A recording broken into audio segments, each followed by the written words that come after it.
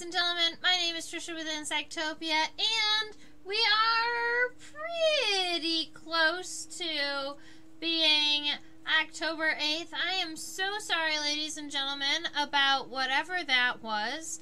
YouTube seems to think that I hit my API quota for yesterday. So my only guess is that I was hacked because I didn't really interact with YouTube yesterday. I wasn't like posting content. I wasn't sending a lot of comments or anything like that. And the only way I would run out of API is if like someone was using my account to like comment on a bunch of videos or like spam a bunch of people. And that's not something that I do, and so I'm not sure what exactly happened, but I didn't want this live stream to go without an Invertober episode 8. So, it is slightly after midnight, but midnight is when my API resets, so we had enough energy and enough time to make it through this one, and I hope that whatever happens, I'm going to be changing my password to see if that fixes anything. And then I hope tomorrow we have the ability to do our live stream, because tomorrow we are going to be doing, tomorrow we're going to be looking at my scorpion. So I hope to be able to do that. I am so sorry to every single person out there who tried to come to my live stream and was unable to earlier today. I honestly, I don't think I had any control over what happened, and I'm still looking into why it happened. Alright, this is our Death's Head moth that we're going to be spreading today. I just wanted to get one in the books tonight, one more in the books on YouTube, just so that, it's on the channel and that I don't have an empty day, because I'd hate to have Invertober and have every day but day 8. So we're just live streaming. We're just gonna get this guy one done, and then we can go ahead and say goodnight. And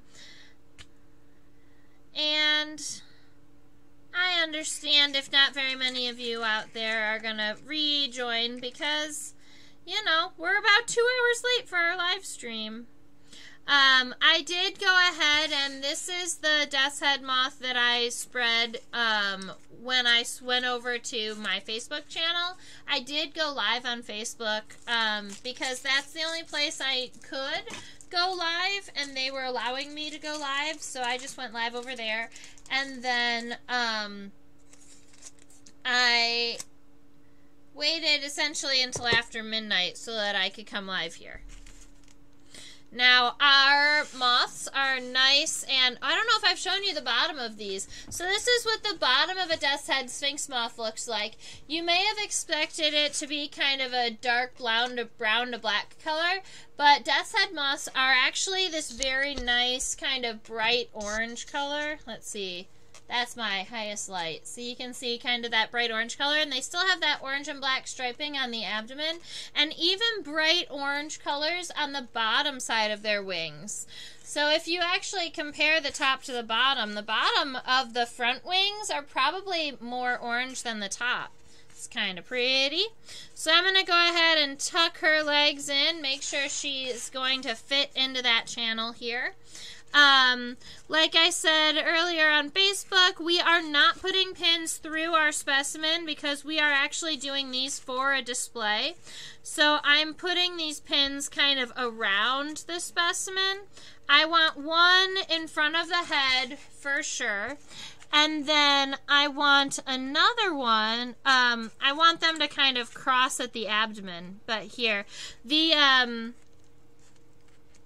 legs are getting in the way just a little bit. So I want to put a pin on either side of these legs and kind of tuck them in. All the while attempting to keep our body straight.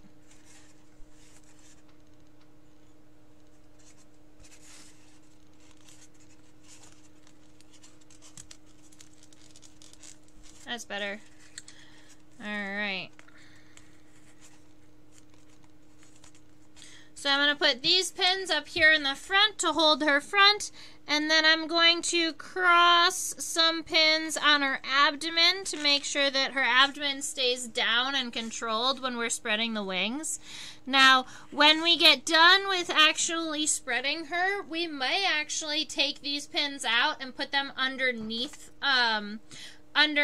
of her body, because her abdomen is super heavy, and so as it dries it needs a little bit of support, or it's gonna kind of start to lean down and it's gonna kind of start to lose a lot of elevation. Oh, good morning, Chaos. I'm so happy that you are here. I had so many problems starting my live stream at normal time today. YouTube insists, oh, look at how beautiful. YouTube insists that I have used all of my API quota for today. And I didn't even really understand what that meant until I went and I looked it up. And I'm still having a hard time finding even more information about it. But I hope that doesn't happen again tomorrow.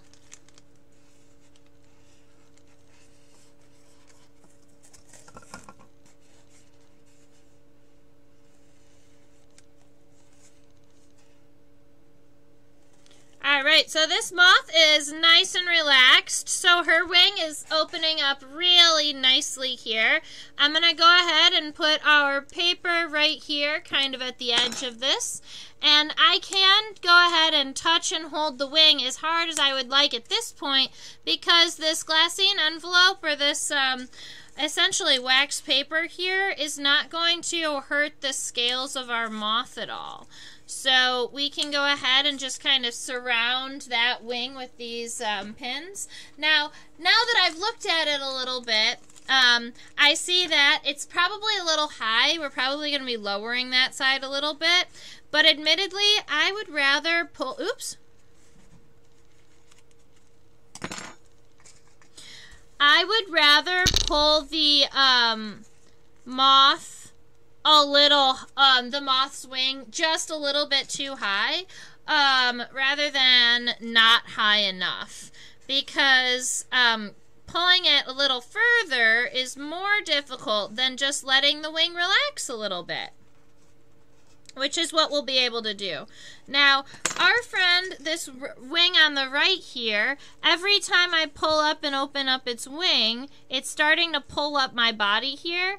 So I'm going to be adding another, let's see, probably right about here.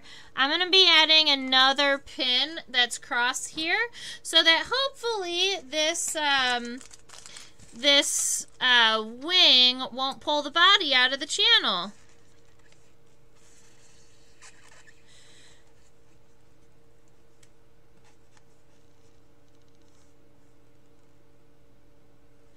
So you can see here that the wing is not really, so there's going to be a muscle right about here where at the base of my wing that seems to be just a little bit stiffer than the other side.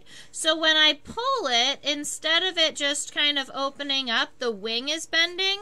So I want to try and make sure that we keep this as flat as possible. Man, she doesn't want to open.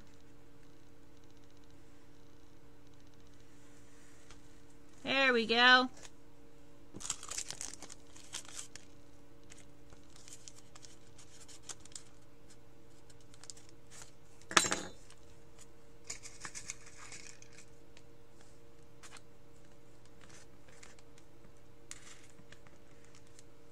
So I'm just going around these wings and I'm placing these pins to hold this paper down so that these wings stay nice and flat as they're drying and they don't do any kind of curling or weirdness. These specimens are going to be used in shadow boxes, so they do not have pins through their bodies. So now we're going to look. I actually have, let's see, I have a horizontal line, and our goal is for those the hind edges of the front wings to make a horizontal line across the body. So you can see that right wing is already relaxing just a little bit, and you, ow, oh, poked myself with a pin. Right. And you know what? Maybe my right side was being difficult because my left side was too high. I guess that's also possible. So I let it relax to kind of where it wanted to sit, and I'm going to put pins back around the wing and see what it looks like here. Because it might need to go just a little bit lower. But that actually looks pretty even. Now you see there's not really a complete straight line across because those wings, they do have a little bit of a wave or a little bit of an angle. But I'd say those are pretty dang even. So we're going to be spreading up the hind wings now to see what she looks like.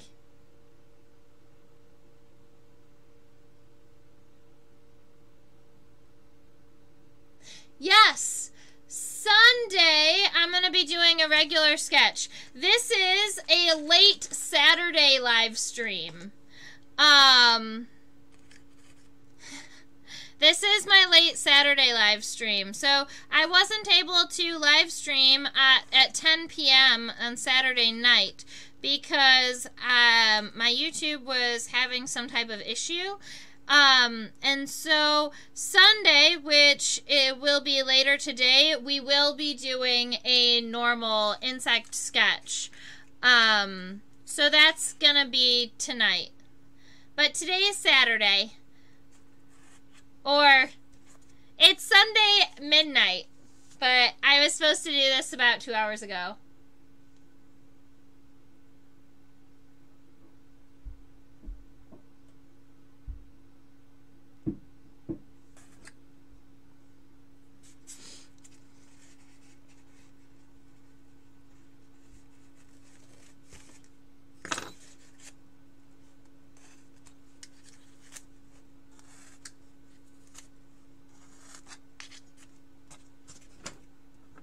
I'm sorry if I confused you, Chaos.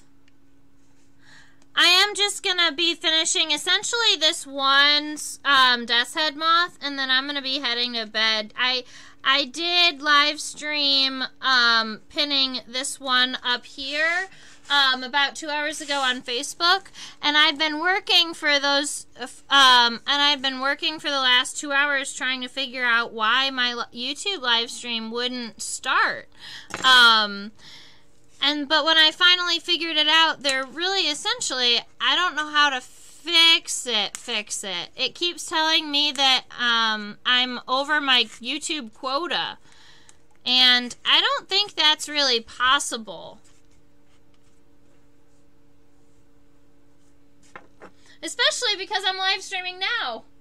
Oh, Chaos, it's already Sunday for you. That makes sense. I'm sorry about the confusion. So for me, this is me finishing up my Saturday live stream. And yes, we will be doing our normally scheduled Sunday sketching classes tonight. Or tomorrow night. Your tonight.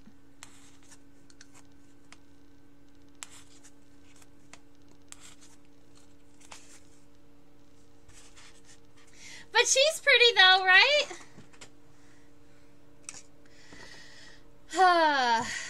All right, so we got our death's head spread. Her wings are all spread, but there's a couple of things I want to do to kind of adjust her body. Number one is I want to pick up her abdomen a little bit. Actually, you see right here, her leg is sticking out, so I'm going to be taking her leg and kind of tucking it down there into the channel. And then I'm going to take my pins, and instead of having them above her abdomen, kind of holding her abdomen down to control it, I'm going to be using them to pick up her abdomen so that her abdomen is kind of even with her body. And Then I'm going to be taking, we've got 2 or 3 pins up here near her pronotum that we were using to kind of hold her body straight, that we're now going to go in here and find her antenna and pull her antenna out.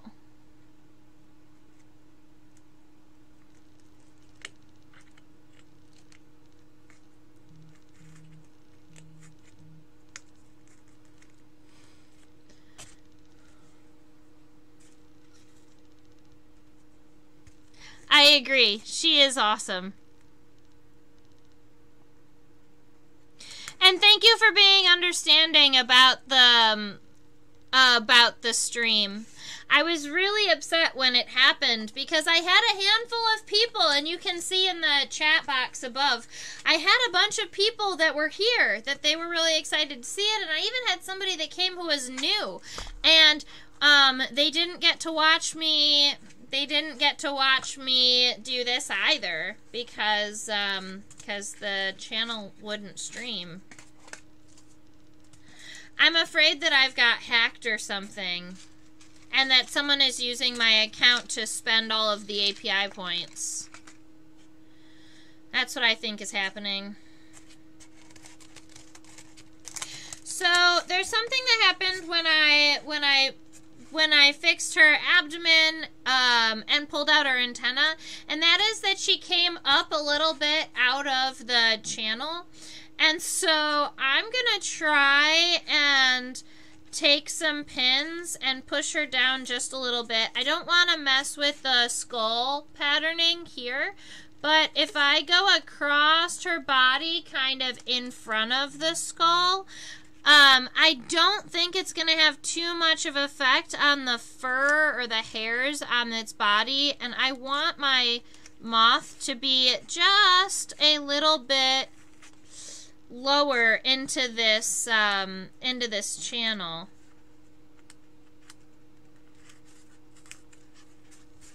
Yeah, like that. Oh! Yes, I should do both of those. I can do that, Chaos. So I'll go and I'll make sure I change my password right after this live stream and go ahead and enable that two-way. And then hopefully we won't run into that issue again. So, thank you so much. I am kind of exhausted, so I'm going to be signing off for the day. I'm really happy that I was able to at least live stream for a couple of minutes so that it doesn't look like I have missed a day on my YouTube channel. So we just spent just a couple of minutes spreading and pinning a death's head Sphinx moth, and I hope everybody has a wonderful rest of their day. So here's our here's our closer. We have OutSchool, which is where I teach elementary and middle school aged students. If you are a high school student and you really, really want to take an entomology class, or you want to be like have some one-on-one time, we can definitely work something out there. Remember to subscribe to my YouTube channel, and that is the little box if you would like to buy me a coffee or more pins. Or real spreading boards.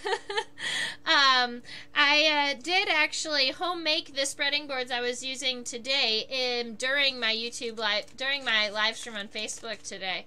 But that's all right. I hope that everyone has a wonderful rest of your night. I'm glad we were able to do episode 8 of Invertober, and I'm hoping that there's no issues for episode 9. So I will keep you in the loop, and I will be double checking that 2 or 3 times over the course of the next 24 hours. So have a wonderful rest of your night, and stay buggy. Bye.